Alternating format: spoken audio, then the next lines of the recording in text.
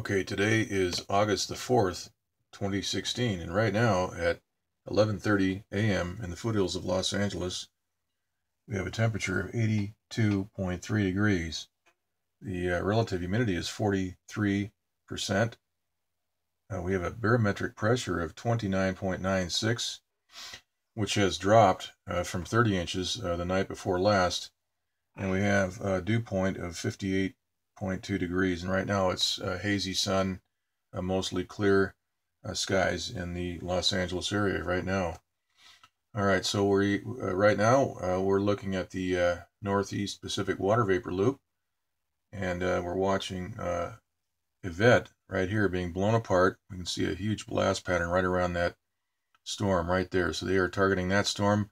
This is the leftovers, the remnants of Howard right there. They blew that apart the night before last, early in the morning hours, the middle of the night. This was blown apart. You see a tail moving towards Baja, Mexico right here. Yesterday this tail was moving right towards Southern California. Since that time the patterns have changed, the wind currents, and this has moved from a direction towards Southern California down to into the Mexican area there. All right. Okay, so we have still have thunderstorms right over the Four Corner states. Yesterday these were blown apart overnight. Also, we have what looks like a right angle right about here through Arizona. We'll take a close look at that. And yesterday also we had an area right here just on the western tip of Texas that was trying to spin counterclockwise, an area of thunderstorms. This was all thunderstorms, red thunderstorm area all through here, and this was blown apart. We've got a lot of steam left over, and what we see here is a transmitter right on top of that low pressure area, and this is just north of Hurricane Earl, which is plowing its way through the peninsula, the Yucatan peninsula, and on through Mexico, or one of those northern Central American countries. I think they said Belize.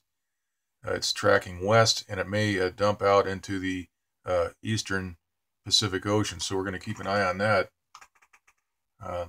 Also, we have something over here trying to spin counterclockwise. This is part of the jet stream flow here. We have, for the last week, actually 2 weeks, we've had sort of a blockade all the way along here that has prevented the moisture from dropping down. We can see that still we have high pressure that's been parked in place right here. And if we look at the rainbow map, we can see that all of this moisture is mushrooming into this area of high pressure that is stationary, and it's been installed right in place there. It's not going anywhere. So this flow has to turn to the left. Some of it is moving to the right, and that this high pressure will maintain separation between this area right here, which is trying to spin counterclockwise right here, and this flow here. So this is going to be separated, and they're doing that by placing high pressure between these two moisture fields right here. All right, and then we have thunderstorms down south of Hawaii, which are being blown apart. We can see the blast patterns. These are not listed as disturbances or anything on the Central Pacific map as of yesterday evening. I was looking at the maps. I just didn't have a chance to make a video. Now that may have changed on the Central Pacific hurricane map. Let's go ahead and look at the National Hurricane Center map for the East Pacific. We see that we have Ivette, which is a tropical storm with 45-mile-per-hour winds, moving 15 miles per hour to the west. Okay, and then we have another disturbance right here with a 10% chance of hurricane formation. Now this storm, Earl, is passed right through this area. Well, actually, it moved to the south, and it's right over land right now. We'll take a look at that. But they are forecasting it may move out back into the Pacific as Javier. They'll rename the storm from Earl to Javier if that happens. Okay, here's the western U.S. water vapor loop. We can see a little closer what's going on. This is Howard, what's left of Howard. They blew that apart. We have an area, this is a transmitter right here, which is focusing descending air, heat and descending air right into this area, which was trying to spin counterclockwise yesterday right here. So all these storms have been blown apart, but they will rebuild throughout the day. We can see things are starting to redevelop right through here, and that will we'll keep an eye on that all day. Let's look next at the this is the rainbow loop.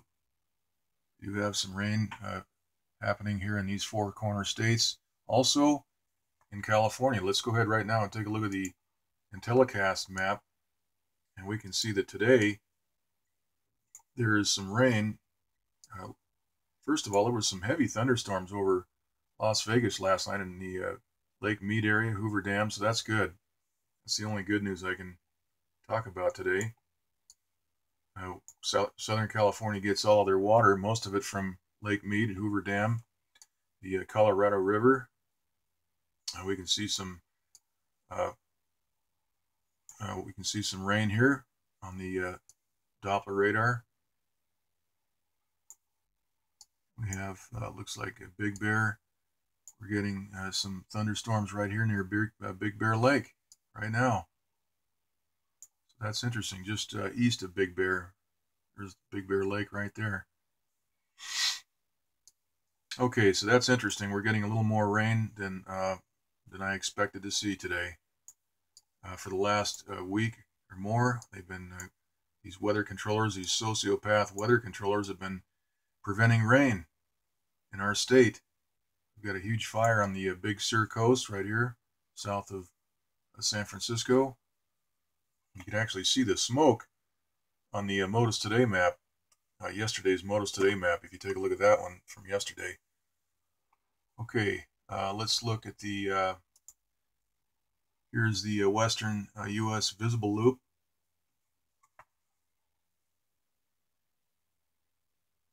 Let's take a look next at the, this is the water vapor map for the Southwest.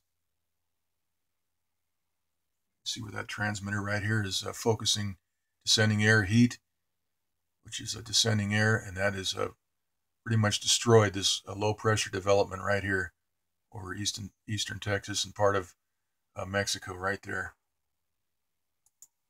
Okay, now here is the infrared map. We can see what's happened here. This is all completely dissipated by that heat. They blew that apart.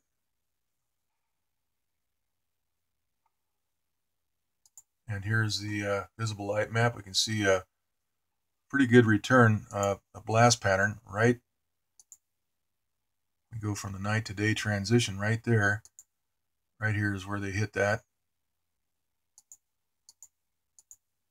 We can see the blast pattern right there, right along that one edge on the northern edge. And right here we see an arc. Let's go backwards. See the blast pattern right here. Right there. Shows up much better on the daylight hours than and of course they're photoshopping here.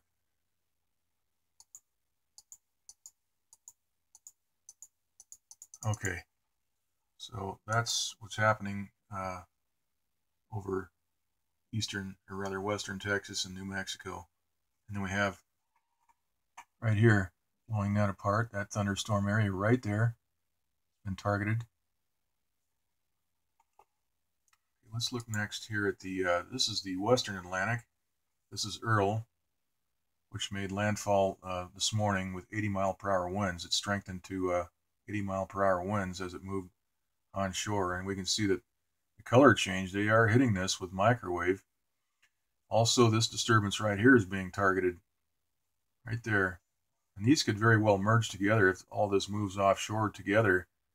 This could reorganize very quickly in these 85, these waters right here, about 87, 88 degrees or even warmer.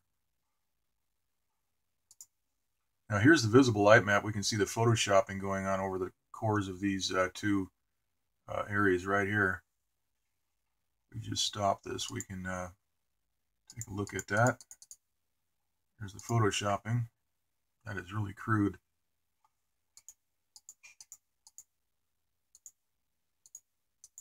Okay, and we can see the indents, the dimple marks right there, where they hit these storms with microwave, right here and there.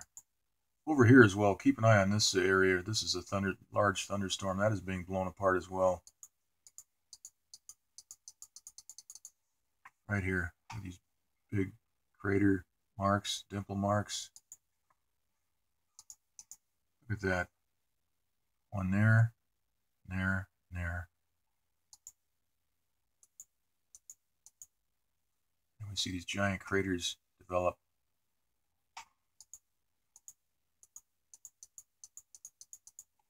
Run that. So the air is superheating this area as well. Otherwise, this would become a hurricane and probably move right into, possibly into Florida. So there is good and bad from this technology that's being abused.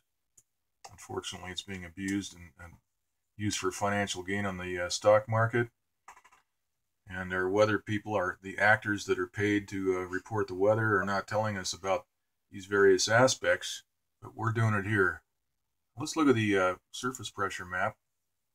And we can see the Eastern Pacific is still being dominated by high pressure, perpetual high pressure right here. We have this upper level low. This is actually a surface low that extends all the way up to, I believe, the 300 millibar level. We'll take another look at that. This is the leftovers of Howard. Okay, and then I believe that's Howard. Pretty sure. Let's take a look at the 500 millibar. That's Howard right there. We're showing a ridge of high pressure right here on top of that storm to control this storm from rebuilding. Otherwise, this thing would rebuild and bring rain to possibly Southern California.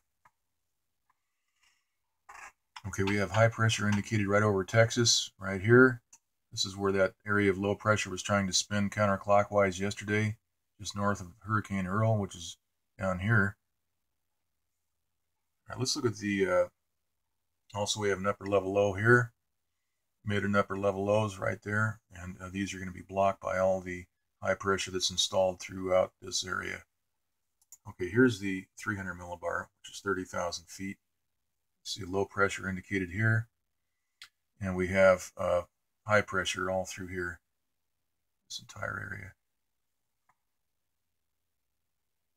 And we have these upper level lows. These are going to be blocked by the high pressure.